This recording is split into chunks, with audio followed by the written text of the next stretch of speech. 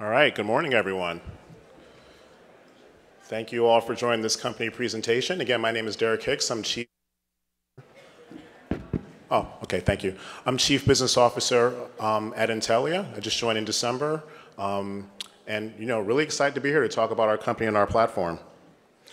What I'm going to do is walk through a very high-level overview of our company, our pipeline, recent clinical data, and finally, I'll talk a little bit about our strategic partnerships.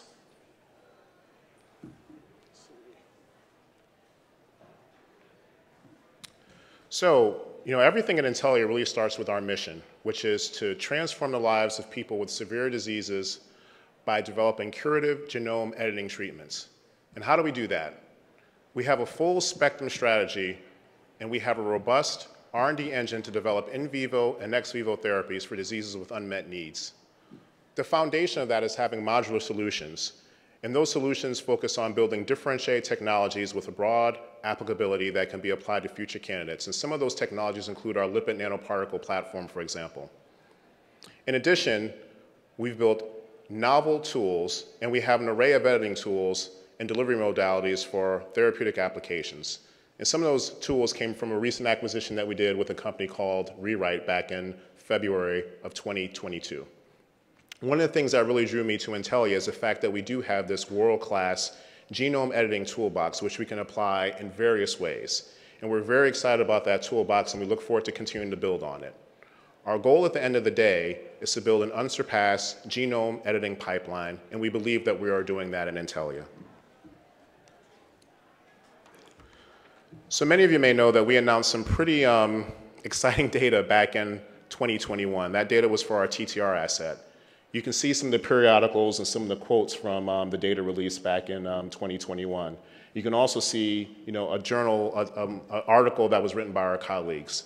Again, very exciting data that just shows the potential of CRISPR gene editing in humans.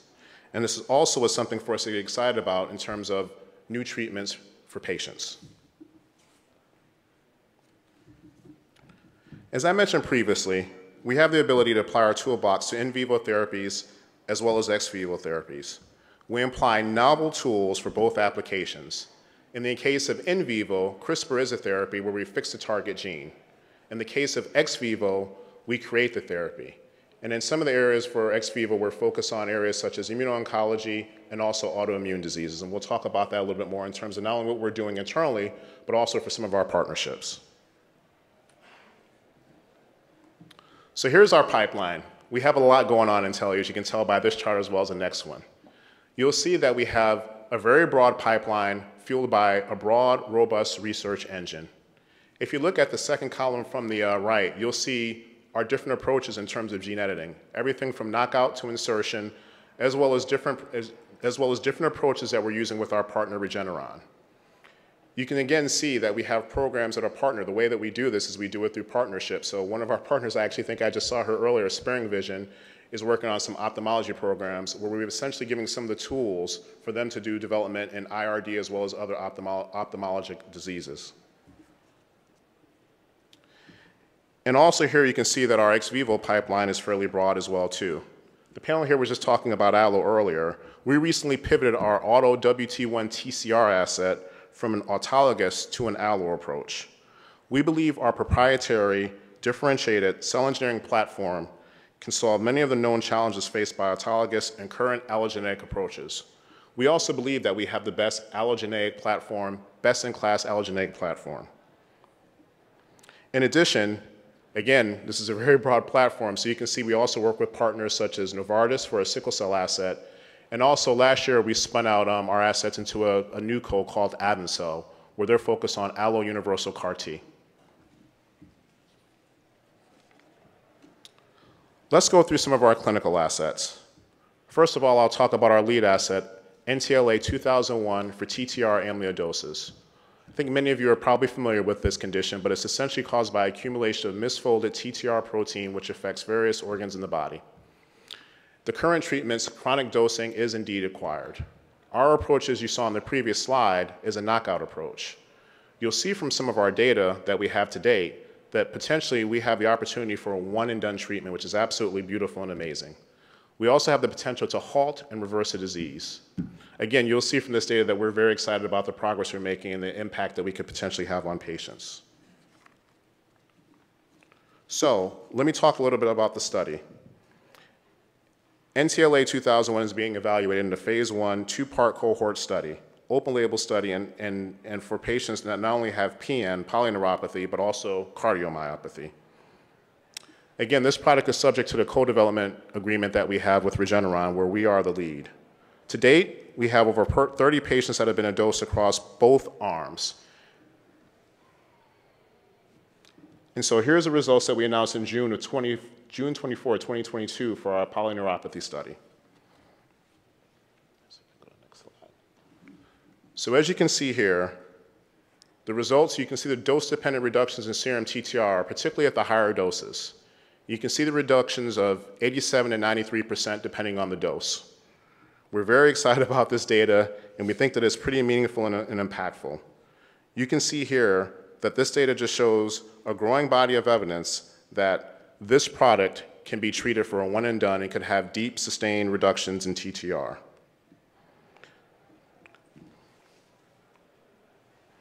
This slide shows the data over time. You can see the deep, consistent, and sustained reductions, particularly at the higher doses. And when you look at this chart, you can see from 6 to 12 months, you can see that consistent, continued reduction, which again is very exciting and has been well received. At the moment, we will likely focus on a 0.7 milligram per kg dose, which will likely be fixed, and that will likely be the dose that we bring into a pivotal study.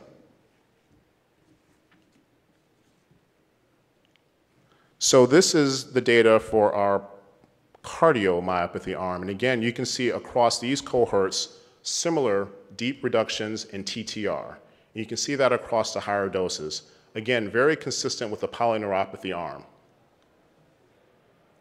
And on the next slide, you can also see that patients achieve greater than 90% TTR reduction by day 28. And in one case where we have data out to 6 months, you can see the reduction of 93%. Again, we're very excited about this data and very encouraged by the potential of CRISPR treatments for patients. So in summary, you can see here that we've achieved a significant milestone for patients suffering from these genetic diseases. And we do believe that this data further supports early findings from this trial demonstrating the promise of CRISPR in vivo gene therapy and genome editing in humans.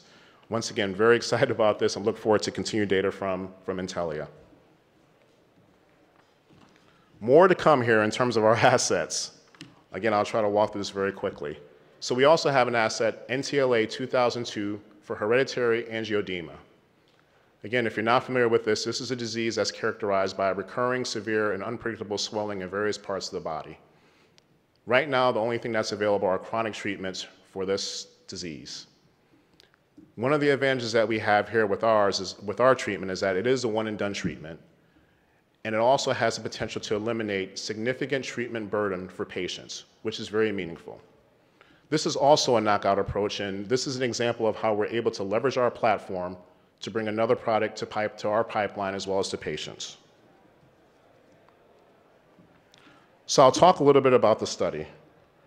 As you can see here, this study is basically, we have a 75 milligram dose as well as a 25 milligram dose.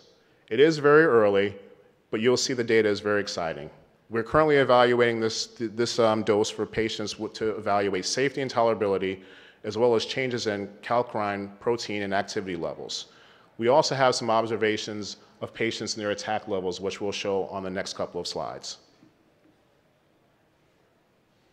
So again, it has a fairly consistent trend in terms of the data. What you can see is on the 25 milligram dose, kallikrein reduction was at 65%, and at the 75 milligram dose, you see 92%. This reduction was reached by week 8. And then you can see going forward, even in the 25 milligram dose, we have reduction through week 16. Once again, very consistent and exciting one-time treatment data. Also here, you can see the patients and the number of attacks they had during the screening period. So you can see they range anywhere from 1 attack a month to 7 attacks a month in the 3 patients. And what you can see is during the 16-week observation period, after they took NTLA 2002, some patients didn't have any attacks at all, while one had 2 per month. Again, very exciting data. I love that. I love those 2 words, as you can see. And so here you can also see a similar trend. 2 of the 3 patients remain attack-free, but all patients remain attack-free after week 10. And you can see some of these patients were on prophylaxis, but they were taken off of prophylaxis during the study. So far, so good in terms of CRISPR treatments. So in this last slide, excuse me, I just wanted to reiterate our platform and how enthusiastic I am about it, which is a big reason why I joined Intellia. The exciting thing about this platform is it can be deployed in multiple ways, and it's endless in terms of the opportunities that we have. As you can see, we're busy enough with our own platform, but we also work with many partners in terms of giving them our tools and technology to leverage so they can develop their own assets. Again, sparing vision in the case of ophthalmology, Kyverna, autoimmune disease, CD19, which is very exciting, and if some of you have seen some of the very early data for that, it looks very extremely promising. In the case of immuno-oncology, we're working very closely with Avicel, and we obviously have partnerships with Novartis as well too. So this just shows that it's endless in terms of the opportunities and the way that we can deploy this technology. So that's my presentation. Thank you very much, everyone, and look forward to interacting with everyone at the conference. Thank you.